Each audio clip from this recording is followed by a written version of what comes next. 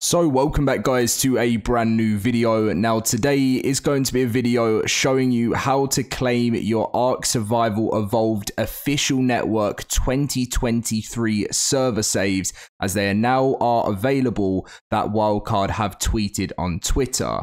Now, apparently there's something going on with the saves at the moment. You can go on and check out how to do the information and stuff. But I think something's gone down. That is classic, that is. But I'm just going to be going through all the information, how to claim it, what you need to do, because they've done a full post of how to do this stuff. Now, I hope this video does help you out. If it does, as always, make sure to smash that like button. Subscribe if you're new around here because it supports the channel so much. And another thing, as I am sponsored by Nitrado, I have been for like 5 years. If you want to get your server for this, which basically means you can move your official server save, something you don't want to lose, you can move that onto a Nitrado server. The link will be in the description down below if that's something that you guys are going to be doing. And if you're someone that doesn't want to lose out on your official servers before they close on September 30th. So let's get in with the video talking through everything. As you can see, ARK Survival Evolved tweeted, 2023 official network server saves are now available. Check out the link below for more information on downloading or hosting a server.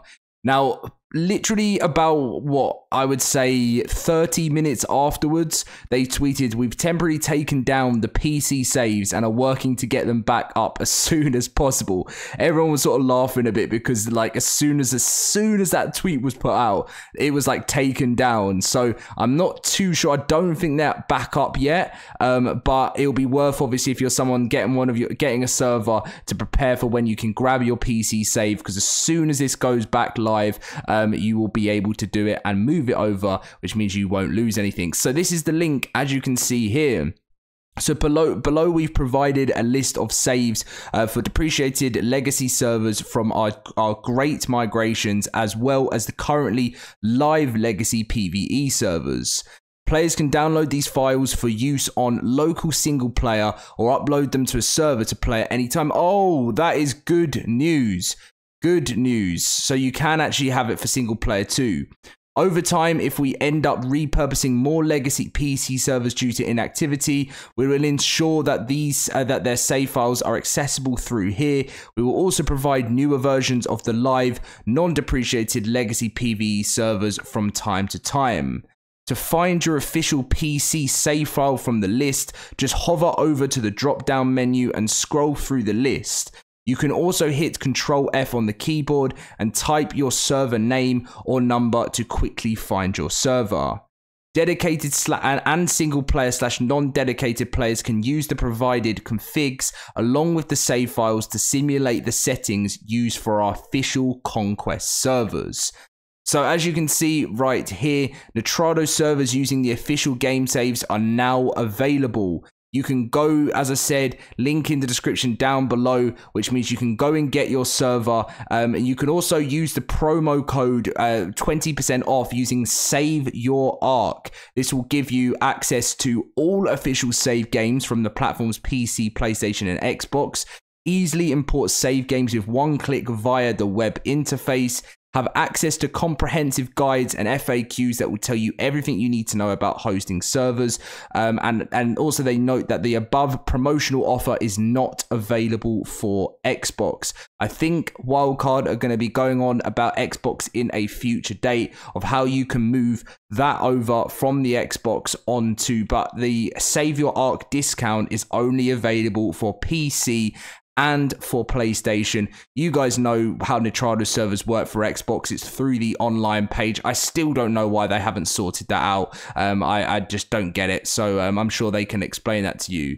So 2023 server saves.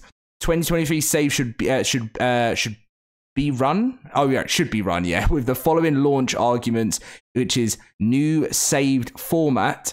And then -use store. For servers, they can be added as a server launch perimeter. For single player / dedicated / non-dedicated, the perimeter will need to be added as a launch option in your client. Instructions for Epic and Steam are provided below. So for Steam, you go to Library, right click on ARK Survival Evolved, Properties, General tab, launch options, and paste the command line in, which is new save format, use store. For the Epic Games, you go to Library, ARK Survival Evolved, click the ... and then obviously for settings, toggle on launch options, paste in the command line, new saved format, dash use store.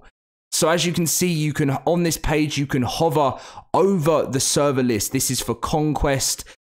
This is for the legacy servers. This is for legacy PvE, and this is for the hover for the August 2023 server list. This is all the servers that are literally here, and you can find your server, as I said, by doing the was it Control F, right? Yeah, Control F, which then you can easily find your server and click on the one that you want. Obviously, it's down at the moment, as you can see from there. Did I just click off of that there? I did just click off of that there, but as you can see, when they're back up, you'll be able to click on that and it will take you to where you can access your saved file to download. So that's pretty much how it is going on. Yeah, it's a very interesting time at the moment. I know I say that so much in my videos, but it just feels so wrong but so right at the same time, I guess. The reason why I say it feels so wrong is just because, in less than a month's time, in 30 days, well, 29 days time, the ARK Survival Evolved official server network will be down forever. So this is why you need to get involved, grab your servers if you want to move it over to a Nitrado server so you don't lose it, or single player. And yeah, this is what's going on. And it's weird. It's just, the reason I say it feels right is because I'm excited for the next journey with Asa. And I do feel like within the new game, we're going to have a lot of fun with what's going to be added in, especially mods. That's one of the things I'm mostly excited for. To get involved, guys, as I said, links to the PC servers in the description down below. If you have any questions, please feel free to ask them in the comments section. If not, then obviously throughout that link on the Studio Wildcard Twitter page, it will take you straight. I will post this link as well, actually, for you guys, so it's easy access rather than if you don't have Twitter, you can find it in the description of this video. Anyway, that's everything to do with server saves. As for the rest of the news within the community, and by the way, in my next couple of videos, I'll also update when the PC saves go live. I'm guessing it won't be any longer than I'm hoping it's going to be for the morning, in the maybe in the next 8 to 10 hours, maybe 12. They'll be back. I don't know. I really don't know how bad the issue is. But yeah, for the community crunch, I'm just going to quickly cover over the Ascended news. So, as you can see, the Shastasaurus one, and it's going to be added to the center. I also wanted to mention that Extinction is most likely going to be the new map for the creature vote. The reason I say that is because the first one was Scorched Earth. The next one after that was a free map. Then after that, it was Aberration. Then it was the center, and then it's going to be Extinction. Then it will be another free map. Then it will be Genesis Part 1. Then another free map. Then it will be Genesis Part 2. And then obviously any other free map that they haven't done a creature vote will come after that. That's kind of the way that they are doing these maps in between all of the paid expansions. Wow, okay, so that's pretty much, I think, all you need to know. That's more stuff about the official server saves. Classic PvP Season 7 started on the 28th of August, so that's been 2 days now, 2 to 3 days, about 2.5 days. Obviously, that Evo event ended, but prepare yourself, guys, that's what I was meant to say. All these talks about, I don't even, what's even this going to be going on about? Hello, been on ARK Survival since 2017. I've bought the game and all the expansions. I'm on Xbox One and I can't afford to buy another game system.